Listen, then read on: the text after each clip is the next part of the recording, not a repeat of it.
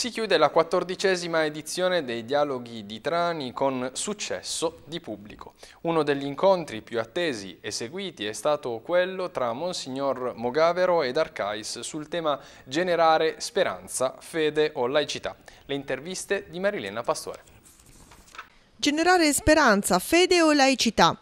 Cosa significa in un mondo sempre più complesso e diviso tra istanze tra le più diverse? Dio può avere voce nello spazio pubblico della democrazia? A discuterne in prospettive e dialettiche all'interno dei dialoghi di Trani, il vescovo di Mazara del Vallo e membro della Commissione Episcopale della CE per le migrazioni e postulatore della causa di beatificazione di Don Pino Puglisi, Monsignor Domenico Mogavero, e il professor Paolo Flores d'Arcais, direttore della rivista Micromega. Sono due prospettive completamente diverse.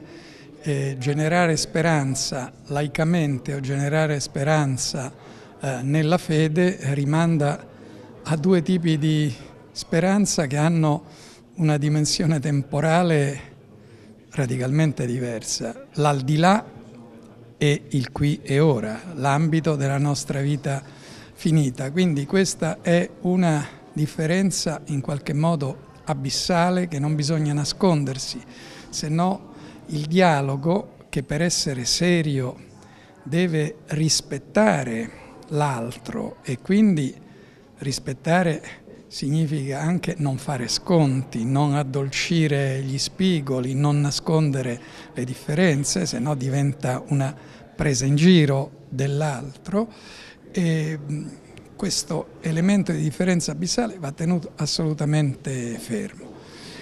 Per cui la possibilità che questa differente prospettiva non diventi contrapposizione e contrasto solo, dipende dalla fede, non tanto dalla laicità, da quanto la fede che punta all'aldilà, che ovviamente è eterno rispetto al brevissimo tempo dell'aldilà, consideri invece anche l'aldilà come luogo necessario per la speranza, laddove è altrettanto essenziale tener ferma la differenza fra speranza e illusione.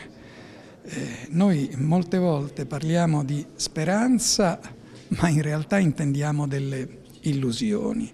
Tendiamo ad autoilluderci per non disperare, ma la speranza è un'altra cosa. Se consideriamo le due prospettive come prospettive antitetiche, allora potrebbe apparire che siamo di fronte a un conflitto forse già perso in partenza.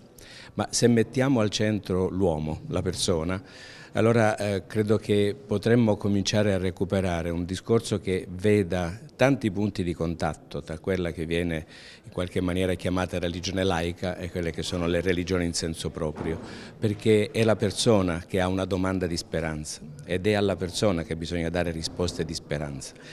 La laicità probabilmente la cerca nello sperimentabile, il credente la cerca nel trascendente, che non è un'alienazione dalla storia o dalla realtà, ma è una prospettiva diversa che se colta e se accolta come dono può sicuramente dare risposte non velleitarie, non utopiche, ma reali, che tendono ad aiutare la persona a raggiungere i suoi traguardi e i suoi desideri.